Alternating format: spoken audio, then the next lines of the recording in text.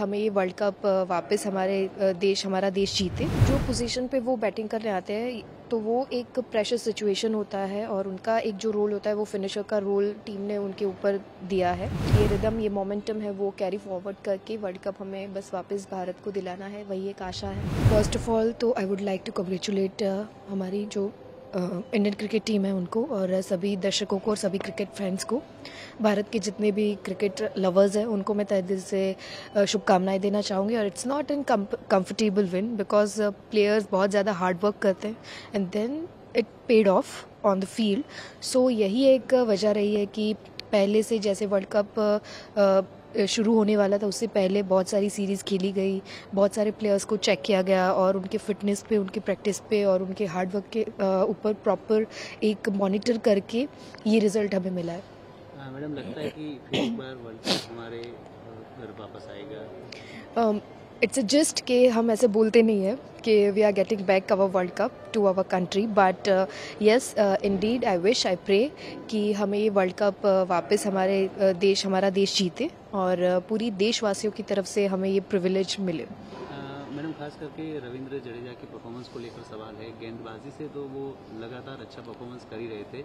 Last match में उन्हें batting करने का मौका भी मिला न्यूजीलैंड के सामने, एक नाबाद शानदार पारी खेली। उनके परफॉर्मेंस को लेकर क्या कहेंगे? जो पोजीशन पे वो बैटिंग करने आते हैं तो वो एक प्रेशर सिचुएशन होता है और उनका एक जो रोल होता है वो फिनिशर का रोल टीम ने उनके ऊपर दिया है।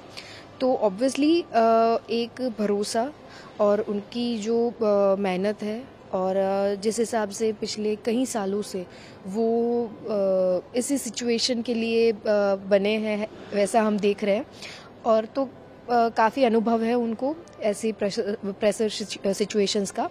तो बस वही एक था कि उनकी फिटनेस, उनका हार्डवर्क और जो एक टीम का जो फेथ है कोचेस और कैप्टन का, तो उन्होंने वो पेड ऑफ किया। And I am really happy कि जो 20 साल का रिकॉर्ड हम न्यूजीलैंड के अगेंस्ट तोड़ पाए और हमने ये मैच जीता और बहुत ही अच्छे माध्यम से जीता। तो बहुत ही खुशी की बात है और मैं भारतीय टीम के लिए भी खुश हूँ कि ओवरऑल ये कॉम्बिनेशन परफॉर्मेंस था कि सभी प्लेयर्स ने अपना कंट्रीब्यूशन इस मैच में किया और they will look pretty comfortable. और एक जो आपकी बॉडी लैंग्वेज होती है और एक आपका मनोबल होता है वो आपको ऑन फील्ड भी दिखता है। तो Indian team like on this zone कि एक जो मनोबल है वो उनका दिख रहा है अभी।